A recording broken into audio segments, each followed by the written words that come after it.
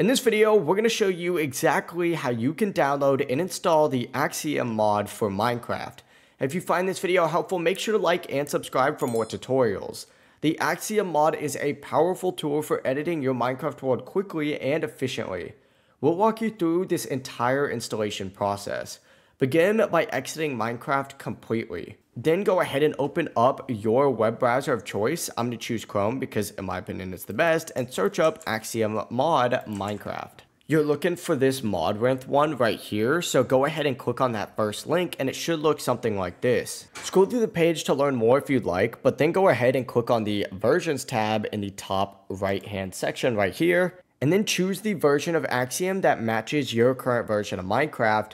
Since the most updated version right now is 1.21.5, you're going to want to find the one that matches that. It's going to be in this game version section right here. Click the download button all the way over to the right. It should be like glowing green when you hover over it. And then wait for that download to finish right up here. Next, head to fabricmc.net to get the mod loader. Go ahead and hit download, and what it's going to do is automatically start downloading for Windows after you hit this button. It should look something like this. Once you download it, go ahead and double click on this and it's going to open up this, hit install. One more time though, before you do this, make sure it's on the right version of Minecraft that you're currently on. You're also going to need to download Fabric API for this mod to work. So head back over to fabricmc.net, hit this download Fabric API mod, and it's going to take you to CurseForge. From here, go ahead and find the version for 1.21.5. Go ahead and hit these three dots and then hit download file. And then it's going to automatically start downloading after this timer counts down. It might say suspicious download blocked for this. Go ahead and just click on this little arrow and hit download suspicious file.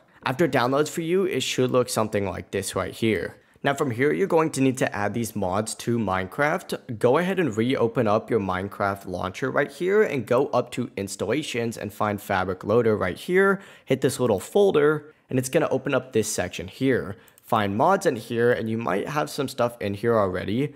Just ignore that kind of stuff right now and reopen up your downloads folder like this. Drag in that Axiom mod right here and also drag in Fabric API as well. These other things are good to stay in here if you have other stuff in there as well, but you might not have these exact same folders because these are other mods I've made tutorials on. But from here, you can back out again, return to the Minecraft launcher, make sure the Fabric Loader is on right here, and hit play. It's going to install those mods, and then Minecraft's going to open up, and you'll be good to go. And that's it. You've now successfully installed the Axiom mod in Minecraft. If this tutorial helped you out, make sure to like the video, subscribe, and let us know down in the comments what mod we should cover next. Have a good day.